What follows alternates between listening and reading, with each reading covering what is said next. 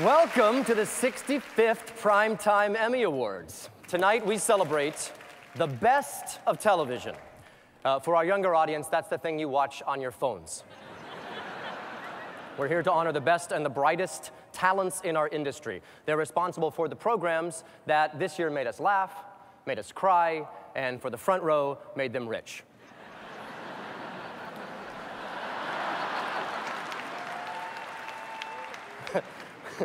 We've got a big show planned for you tonight. We're here in the Nokia Theater. We've got 17 cameras, 20 musicians, 200 crew members backstage, and over 6,000 people in the audience. Not to mention, cheer yourself. You made it. Not to mention that over 30 million people around the world will see this broadcast. And why not? These are remarkable times for television. The content has never been more varied. The viewing has never been more easier. You can now watch TV, on your laptop, on your mobile device, you can on your watch, you can on the Google Glass, you can... Matter of fact, right now I'm actually watching an episode of American Horror Story Asylum on my contact lenses. This past year... Mom! Sorry. Pause. Damn, pause. Got it, sorry. This past year, in my opinion, it's been one of the greatest in television history, truly, and it's all thanks to everyone in this room. It's true. It's a historic year. Well, think about it. There's something for everyone. For every mad man, there's a mad woman.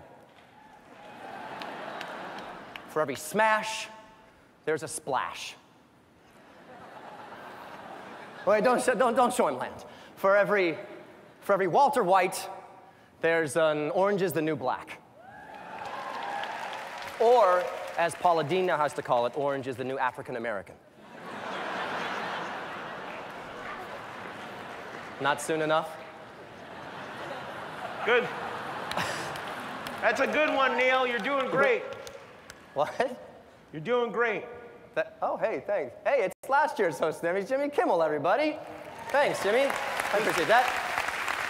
Really like the tone you're setting. Big thumbs up from everyone in our row. Cool, thanks. Thanks, Jimmy. I'm kind of in the middle of getting the flow. Right. Don't mind me. I'll just be right here cheering you on. Okay, great. Thanks. Television has never been more historic. Can we get a timeout for a second? I could just give you just like a smidge of advice. Sure. Just look around and take it all in. I mean, enjoy every second of this because, I mean, there's a good chance they won't ask you back next year. Got it. Thanks. Yeah. You can go back to your seat now. You know, just something to think about. I get it. Yeah. They didn't ask Jane Lynch back, is what I'm saying. No, they didn't ask me back, and, hi. Look at that. I want to tell you why I wasn't asked back. I wasn't asked back because I'm a woman. No. Jade, come on. I don't think anyone that watched you host that night thought of you as a woman. I'm going to show you how much of a woman I am. Right here, right now, on this stage, Harris. I wouldn't like it, Lynch. I would like it less, Harris. Guys, I got this right here. Neil, Jimmy Fallon, everybody. Neil, you got to do a song and dance thing. I don't like want you did for the Tonys. Give him a little tippy tap. Give him a little...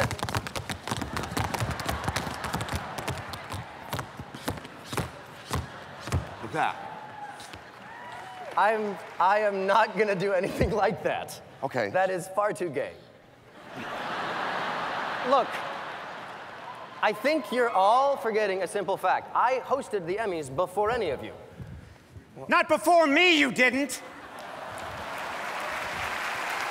Conan O'Brien.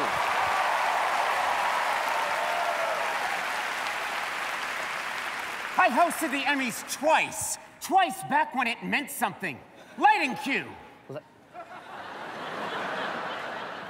The year was 2002. Back then, an Emmy broadcast was watched by over 900 billion people. Those were simpler times. There was no honey bee boo. People had plenty of storage, and they didn't fight wars over it. And there was no internet. You had to pay for pornography. Yes. Those were the days, I tell you. Back then, a host was a god, above the law. Now look at us. Bunch of amateurs hoping to get a selfie with the guys from Duck Dynasty. Okay, stop. Stop. Stop. This is ridiculous.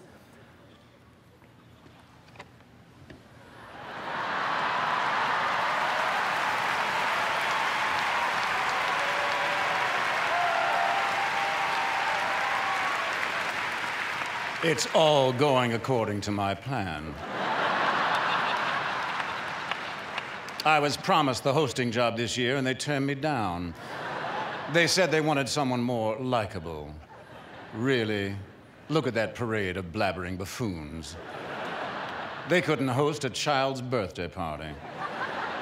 Getting them all to sabotage Neil was almost too easy. But I believe the cherry on the proverbial sundae is about to be served. Okay, got it, fine. Listen, stop. Guys, enough. I am doing the show, all right? Clear the stage, thank you, please, unless anyone else has any more crazy advice for me. Yeah, we do. We got some advice for you, MPH. Oh. We got some advice.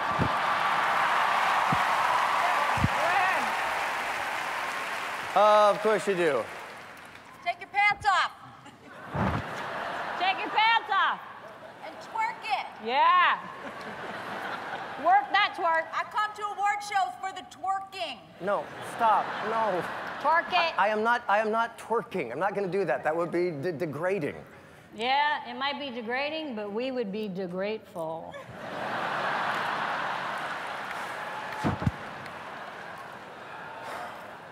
Why do you guys have 3D glasses on?